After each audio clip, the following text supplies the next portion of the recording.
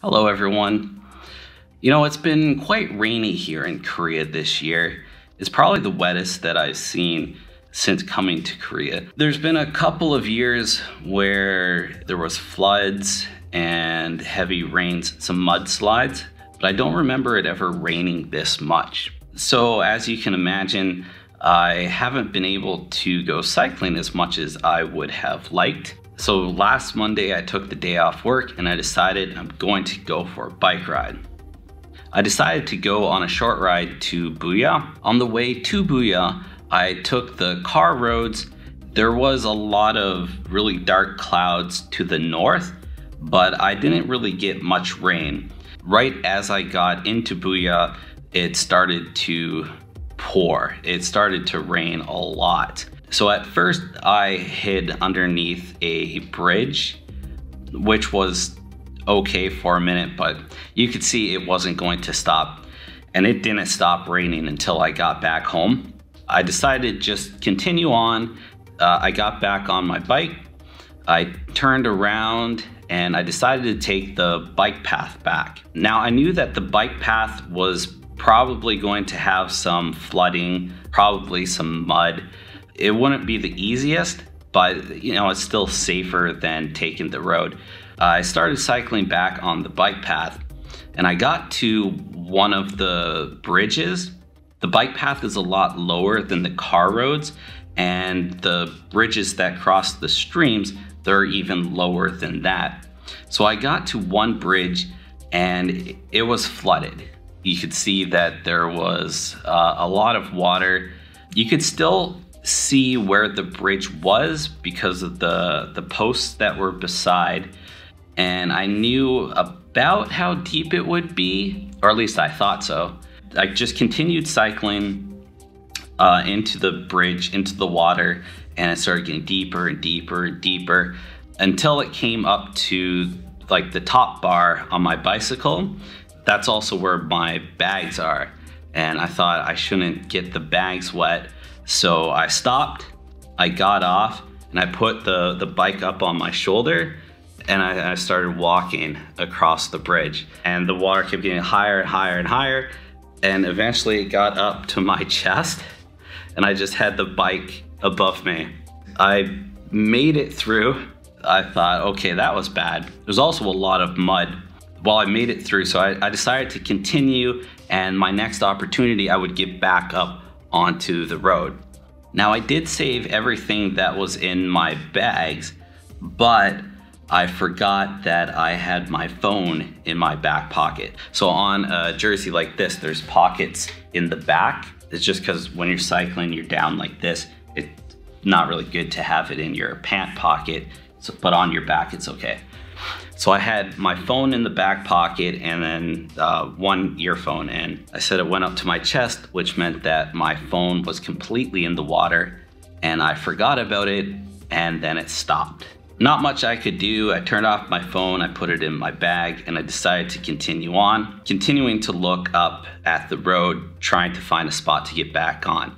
So I was cycling, the mud started coming off, I was feeling okay. I mean, I was very wet, but once you're wet, you're wet. There's not much you can do, so you just continue cycling. And I came to another flooded bridge. This time I got off immediately and decided to try walking across. Again, the water got deeper and deeper, but this time it only got up to my waist. I made it to the other side, a little bit dirty, a little bit wet. Not too cold because it is August. I continued on and I did find a way back onto the road, and I made it home. My phone did turn back on, but the touchscreen didn't work anymore. Now the phone is like 5 or 6 years old, so it's probably time to get a new one anyways. So I went out and I did get a new phone. So that got me thinking about ways to describe rain. There's many different ways to describe rain in English, and I thought I'd just go through some of them. Originally, I wanted to talk about the story behind It's Raining Cats and Dogs. It's Raining Cats and Dogs is one of my favorite idioms because I knew the story behind it. It's an interesting story, But as I did my research for this, I realized that we don't actually know what the real story is. The story that I heard is that a long time ago, cats and dogs used to live in the thatch roof houses, and they would hide under there. But when it started to rain, the rain would get into the roof, they would get scared and they would jump out. So it was like it was raining cats and dogs. If you think about it, it doesn't make sense, because why would they jump from somewhere a little bit wet to go somewhere that's very wet? Apparently this is probably not where the story came from. The idiom might have also come from, in those old times, the roadkill removal system wasn't that good. A lot of times they left the dead mice, cats, and dogs kind of in the gutter, and when it rained, the gutters would clean out and there would be cats and dogs floating down. So that's another idea of where the idiom might have come from. There's a number of other possibilities of where the phrase came from. It could have come from even Greek origins, could have been talking about polecats instead of the cats that we know. There's also an idea that maybe the sound of cats and dogs fighting is kind of like a storm or something very intense. So we don't actually know where the phrase "it's raining cats and dogs" comes from, but it's an interesting and a useful phrase that you hear rather commonly. Now there are other ways to describe rain, and I thought I'd go through a checklist of some of them. We'll start with just a little bit of rain, just a little bit. We call that a mist. So mist, like from a bottle you squirt, goes shh, a fine, very small bits of rain, kind of like a cloud. That would be a mist. So it's misty outside. There is a mist. A little bit more than that, the raindrops get a little bit bigger and it comes down. We call that a sprinkle, kind of like putting a little bit of sugar, you can sprinkle it on. So it's sprinkling outside. Now a little bit more than a sprinkle is a drizzle.